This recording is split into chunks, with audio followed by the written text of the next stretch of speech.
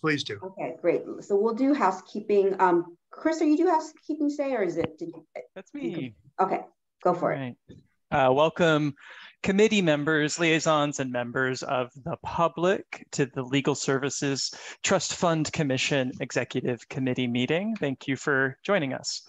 We are using Zoom with the goal to foster a more inclusive environment and effective meeting. If you would like to comment during the meeting, please use the raised hand feature. To use the raised hand feature by phone, dial *9 on your phone's dial pad, and to the same to lower your hand. Please utilize this tool to virtually indicate that you would like to speak in order to help the chair facilitate discussion. Going forward, all Legal Services Trust Fund Commission and committee meetings will be recorded and posted to the State Bar website. A friendly reminder that this is a video conference and to please be aware of your surroundings behind you. For those using Zoom on a computer, when on mute, holding down the space bar will temporarily unmute you. If you're using your phone to join the meeting, please be sure your computer's microphone is on mute to avoid audio feedback issues. And while joining audio via computer is highly recommended, if an individual loses audio, they can call in separately using the Zoom conference number. Thank you. Rich Kim, may I do roll call vote? Please. Okay. Reines? Here. Savage? Here. Schreiber? Vanarelli? Here. We have quorum. Let me do liaisons. I don't see Selena or Bonnie. Danielle's here. Chris is here. I don't see Brady's on. Oh, Lauren, you're here. Okay, here's Brady. And Lauren's here on behalf of LAC, I'm assuming. Yep. Okay, and Brady's here. Shannon's here. Great. So I'll turn it back over, Kim, Rich, if you want to do public comments. I don't see anybody in the waiting pool, right, Kim? There's nobody. Okay, great. So we only have one agenda item today, Rich and Kim, and Danielle is going to be presenting for the CalHFA grants. Great. Okay, so I will share my screen and get us started. I'm hoping that the presentation will take 20 or so minutes, but of course, stop me for questions at any point, and then we have, kind of plenty of time built in for discussion of the scoring team's recommendations, and we can kind of go from there. Thank you all for making the time today. We will be discussing and approving, hopefully, the 2022-2025 CalHFA foreclosure prevention grants. And before I jump into kind of the meat of the scoring process, the scores, funding recommendations, et cetera, I did want to provide a little bit of background and reminder information on this grant opportunity generally. So this is the grant making timeline for these grants. Starting in February, we began drafting the RFP and scoring rubric. The commission met in early March to approve this timeline, as well as the delegations of authority. Executive committee, you all met in mid to late March to approve the RFP and scoring rubric.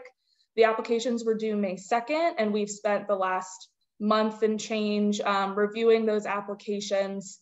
Again, today we intend to approve the grant awards, and then over the next several weeks, staff will be sending out grant agreements and processing invoices to get us to that July 1 grant period start date. And again, as a reminder, the funding for these grants is coming from the California Housing Finance Agency, or CalHFA, and is part of $945 million that the agency received from the federal government through the American Rescue Plan Act to launch a mortgage relief program in response to the COVID pandemic. And most of that funding is providing financial assistance to cover past due mortgage payments, but they are allowed to use some of that funding for legal aid services, and CalHFA has decided to subgrant $12 million of that $945 million to the commission and the State Bar to administer as legal aid foreclosure prevention grants. And again, as a reminder of the grant parameters, this funding opportunity was open to all 2022 IOLTA eligible QLSPs and support centers. The funding must, of course, be used on foreclosure prevention and home retention legal services. It is a 3-year grant running from July 1 of this year through June of 2025.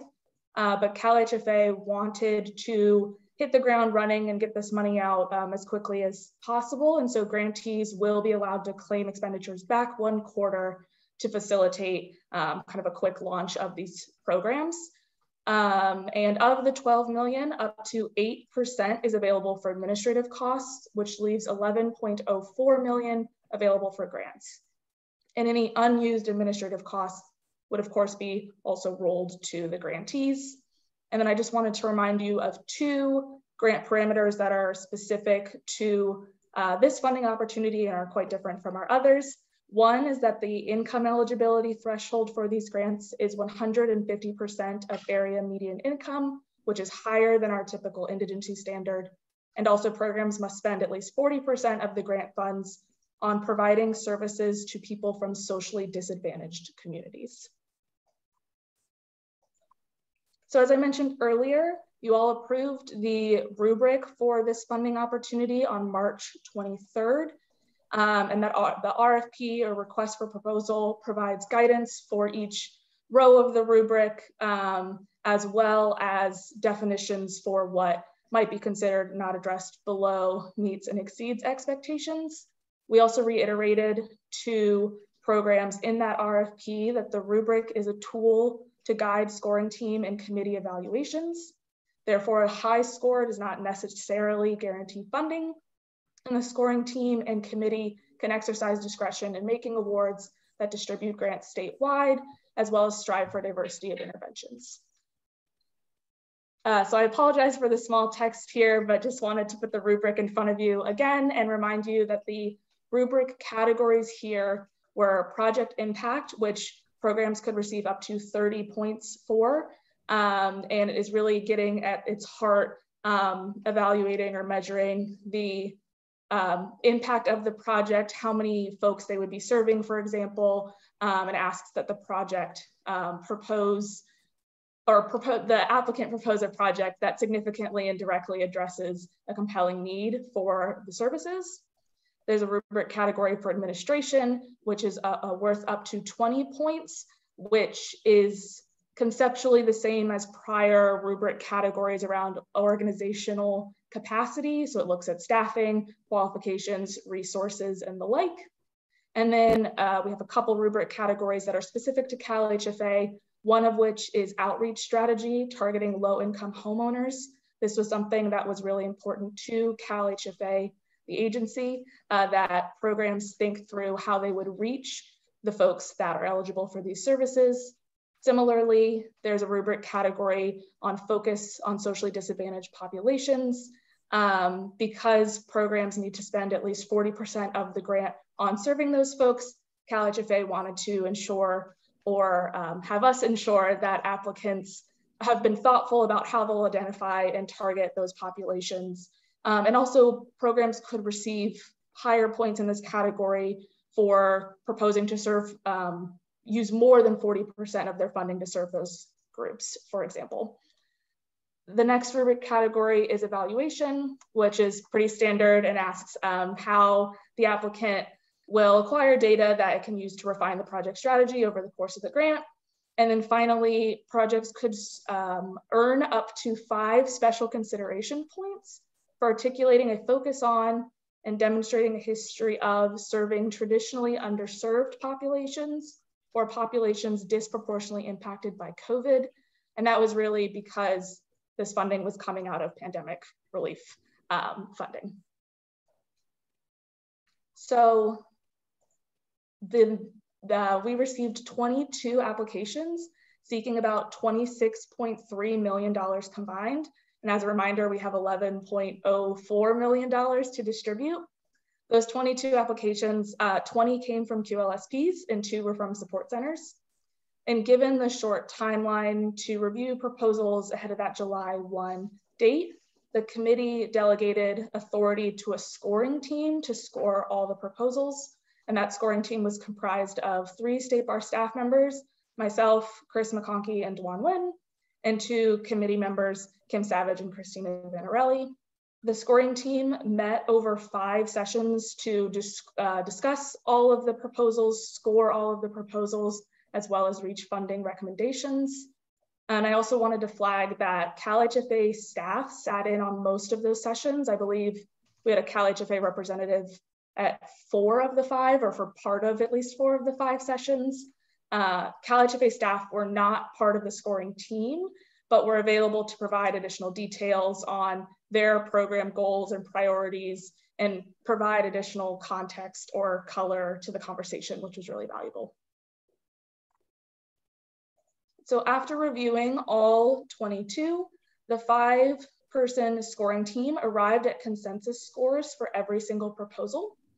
Of the 22 proposals, the highest score on the scoring rubric was 88 out of a possible 100 points. The lowest score was 62, and the average score was 77. The scoring team is recommending the 11 proposals that are on this slide, as well as in the memo. And together, these 11 represent the 9 highest scoring proposals, those that scored 80 or above on the scoring rubric, as well as 2 proposals that were chosen because they would serve otherwise unserved or minimally served areas of the state. And those are Legal Aid Society of San Diego and Legal Aid Society of San Bernardino. Corrine will tell you a little bit more about that when we talk about the map attachment a little bit later. And then for those 11 recommended applicants, we then needed to split the $11.04 million across those proposed applicants. When we were considering as a scoring team what funding to recommend, we looked at the proportionality of the project deliverables to the funding request, the degree of fiscal conservatism in the budget given the narrative explanation, and the applicant's capacity to implement an impactful project with less than the full amount. So what that looked like in practice is we started with all proposals ranked or sorted, if you will, by their score on the scoring rubric from highest to lowest. And then Dwan, Chris, and myself, at least 2, if not all 3 of us, looked at every single budget and looked at, if it made sense and seemed in line with the deliverables that they were proposing, or if it seemed inflated or reasonable to us, and had that conversation then as a full scoring team, all 5 of us, to get to our funding recommendations. With the recommended funding levels, which I'll have on the next slide, these 11 organizations would receive on average 82% of their full request. And I also reached out and asked each grantee kind of whether and how they would have to adjust their deliverables if they receive the recommended amount. So I'm happy to provide that additional detail and color during the discussion if that would be helpful. And then this table provides, again, the 11 that we're recommending for funding, their score, the full amount that they requested in comparison to what the scoring team is recommended they be funded at. So you'll see that some of these, particularly in the middle here, their recommended funding amount is very close to their requested, or exactly their requested in this case. But there's a few that are very close, whereas others had much steeper cuts. Particularly, you'll see San Diego, Legal Aid Society of San Diego was an especially deep cut. That was in part because they're kind of under that 80% threshold, and we wanted to provide more funding to San Diego County for geographic reasons, but also that budget, frankly, felt very inflated to us when we looked at it, kind of the budget compared to the deliverables and the budget narrative. We had some concerns about its size, which is why that one has a particularly deep cut. Actually, before I move on to the grant management assessment, are there any questions at this point? I'm happy to pause for a moment. Okay, hearing none, I will roll right along. So since this is a federally funded grant, the state bar is required to evaluate the risk of non-compliance with federal statutes, regulations, grant terms and conditions posed by each applicant. This is something that's relatively new. So the state bar staff, particularly our fiscal team in the Office of Access and Inclusion, created a grant management assessment, or GMA, which includes a self-assessment component as well as a state bar staff assessment component. And together, the GMA asks about or considers each organization's grant management, staff and policies, internal control policies, audit history, history with federal grants. Those first three bullets were largely kind of captured in the self-assessment component. And then the state bar staff assessment component looked at things like the grantee's history or applicant's history of late submissions of grant materials to the state bar, history of large budget modifications and carryover requests, any substantial monitoring visit findings from state bar monitoring visits, and state bar eligibility concerns. So whether they needed to go in front of or were asked to go in front of eligibility and budget review committee or the full commission, that was also a consideration.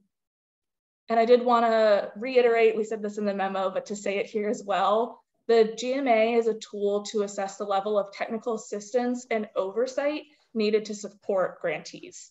So all of this information was taken and each grantee received basically a rating or evaluation of high, medium, or low risk. But being medium or low risk does not necessarily indicate that that program is or will be a problem. It just indicates that we as a state bar staff and kind of pass through for funding in this grant opportunity will need to provide greater technical assistance and oversight and kind of make sure they have what they need to be successful to understand and comply with the federal requirements. And so when we did that process for the CalHFA applicants, these are the GMA results for the 11 that are recommended for funding. You'll see it is a mix of high, medium, and low risk applicants. Because of that, state bar staff are planning to provide one-on-one technical assistance to all the programs, but particularly the programs that were rated medium or high risk to make sure they have, for example, the internal control policies that are required by federal regulations, and kind of just help them, again, further understand and comply with those federal requirements. I will also say that the GMA results did not factor into scoring the proposals in terms of their scoring rubric score, because it wasn't part of the scoring rubric. It wasn't in the RFP, for example, but some factors that may lead to a medium or high risk on the GMA, for example, a history of non-compliance, would speak to the administration organizational capacity row of the scoring rubric. So it wasn't formally part of the scoring process, but I think there's some kind of common threads, if you will. Are there any questions on the GMA? And I also have, we have Heidi Slater here from our fiscal team who helped kind of develop it, if there's any questions specific to that. Okay, hearing none. So taken together, these 11 projects that are recommended for funding all articulate a clear nexus to foreclosure prevention, and all proposed projects with really strong impact. All 11 of these either scored meets or exceeds expectations in that impact rubric category. They also together would serve every county in the state and would particularly focus on 54 of the 50 counties in the state, which is great. And again, Karina will tell you a little bit more about that in the map in a moment. And it would also balance QLSP and support center services. So 9 of these recommended projects are from QLSPs and 2 are from support centers. Finally, all 11 of these recommended projects scored exceeds expectations in at least one rubric category, but most of them scored in 2 or more, and some scored in even 3 or 4 rubric categories, which is great. And nearly all, I think all but one, scored at least 2 points in special consideration, which again was a range of 0 to 5 for serving disproportionately, or I'm sorry, underserved or disproportionately impacted by COVID. So I will turn it over to Karine, and I apologize for this map being a little small. I'll zoom in a little bit, but I will stop talking and let her tell you a little bit about the map. Thank you, Danielle. Hi, everyone. My name is Corinne Chung, and I'm a rising junior at Harvard studying government and economics, and I'm an intern for the program division of the State Bar of California this summer in the Los Angeles office. Danielle and Duan have given me the opportunity to assist with some of the supplementary materials for this memo, and I'll be giving a brief overview of the map that you are currently seeing on your screen. So this map represents the 9 organizations that have submitted project proposals that would focus their services on particular counties. As you can see, the recommended proposals offer various services across California. This level of wide coverage is rare and very beneficial to various communities across the state. In addition, there are 2 organizations that would offer statewide services and are not included on this map. Those 2 organizations are the California Advocates for Nursing Home Reform and the National Housing Law Project. So essentially every county would benefit from the recommended projects. And Danielle mentioned this briefly in the beginning, but it's also worth noting that although the Legal Aid Society of San Diego and the Legal Aid Society of San Bernardino scored slightly lower than the other organizations and their proposals, these 2 recommendations were included to ensure adequate services to these larger counties. San Diego is the 2nd most populous county in the state, and Riverside and San Bernardino are the 4th and 5th most populous counties, respectively. These 2 organizations would address the issues of the most populous Inland Empire counties, otherwise being minimally served by this grant. Great, thank you for that. And again, are there any questions? I think the next slide actually, the next slide just lists the attachments that were included with this memo, which is the request for proposal. There's a spreadsheet of the scores and funding recommendation profile sheets if you want a little more information on any of the proposals, both those that are recommended and those that are not. Also, attachment D is a blank grant management assessment tool if you want to see the details of the questions that were asked in evaluating whether programs were low, medium, or high risk. And then finally, the map that Corinne just walked you all through. But that is the end of our formal presentation. So I'm happy to take any questions or open the floor for committee discussion at this point.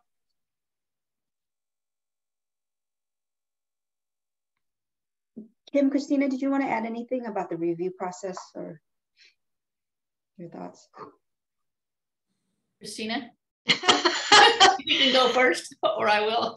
I think Danielle covered. I think we worked really well together. It was felt like a lot of them in a short amount of time, and we were able to come together, and there wasn't really any great disagreement. And I think there was how many? 5 of us looking at these, and nothing really controversial. They were very good.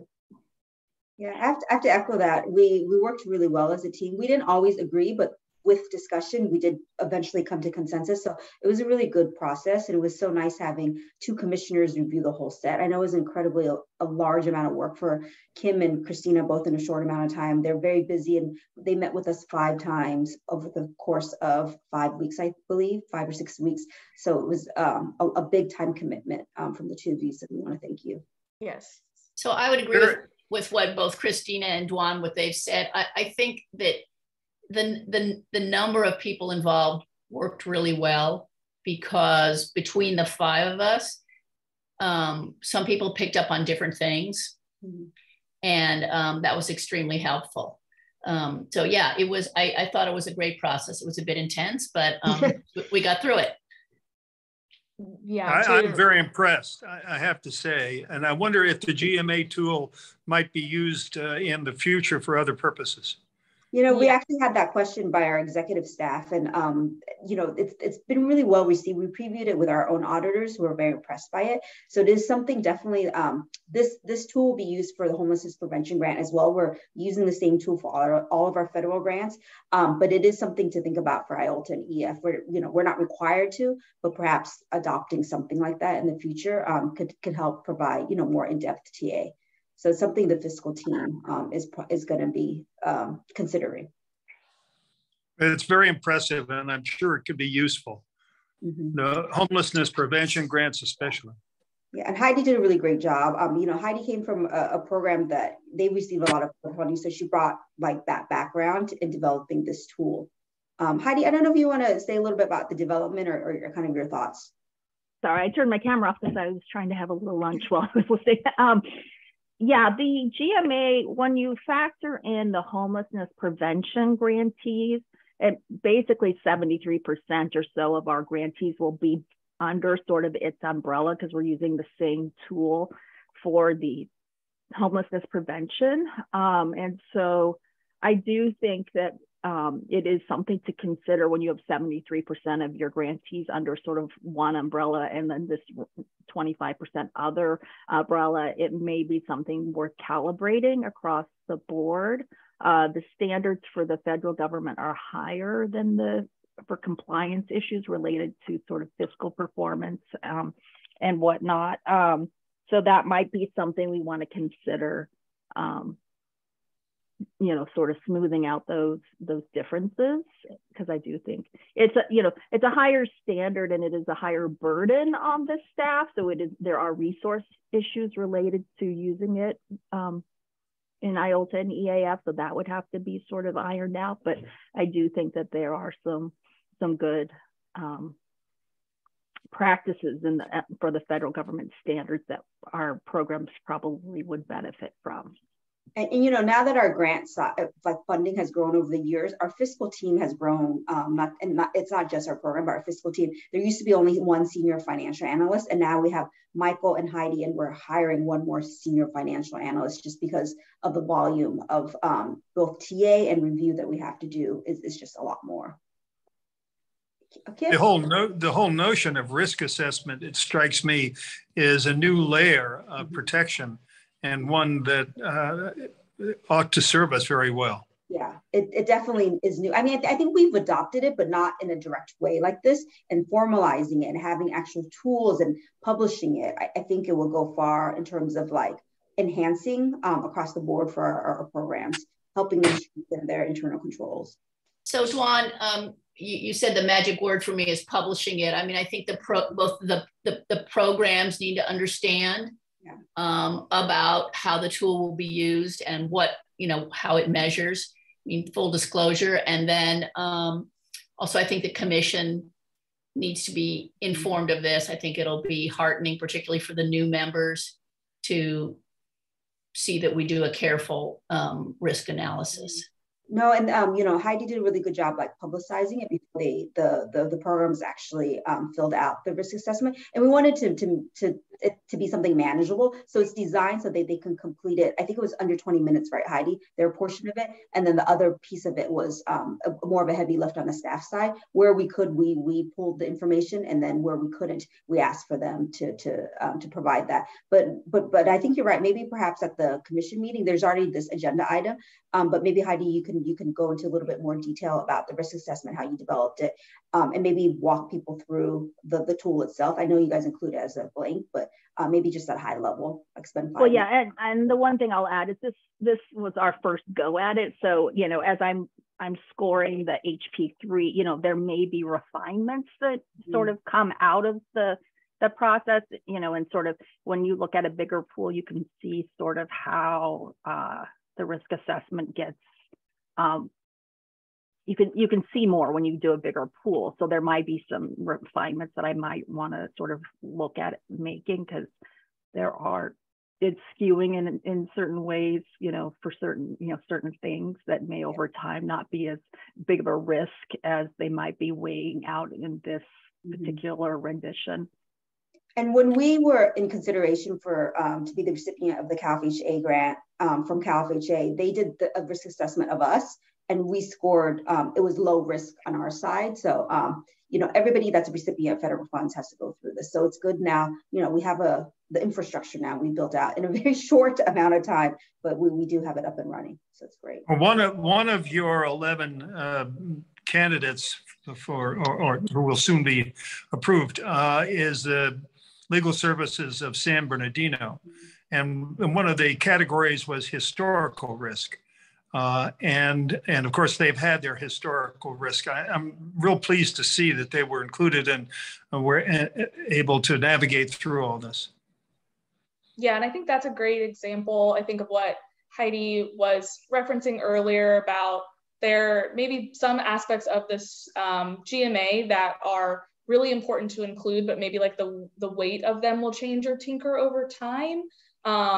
because one of them is, LASSB, as you mentioned, had some governance issues, and I think that'll always be a relevant factor to the GMA. But like one of the other risk factors or things that we look at is large carryover and budget modification requests. And I think right now it looks at the last 3 years, and the last 3 years from this point is going to cover, 2019, 2020 COVID anomalies, which may be less prevalent, hopefully, moving forward. And so it'll be interesting to see how some of that shakes out as the GMA kind of iterates over time. Great. So if there's no other discussion or questions, the proposed resolution here, I can read this out loud, says resolve that the Legal Services Trust Fund Commission Executive Committee approves the following 2022-2025 CalHFA Foreclosure Prevention Grant recipients and amounts. And this table is exactly the same as the one on the prior slide. I just removed the column that has the difference between their requested amount and their recommended amount. I'll move that we approve the resolution. I'll second. Wonderful. Let me do a roll call vote. Reines? Yes. Savage? Yes. Schreiber? Venarelli? Yes. Motion passes. Great. Thank you all so much. That was very quick and efficient. Thank you. Job well done. Great job, you guys. Yeah. Rich, thank you for coming on. I know it's in the middle of family festivities, but thank you. Appreciate it very much. Thank you, Rich. From the shores of Lake Michigan, I wish you all a good afternoon. Thank you. We'll see you all in a few days then. Take care, everyone. Thanks. Bye. Thanks so much.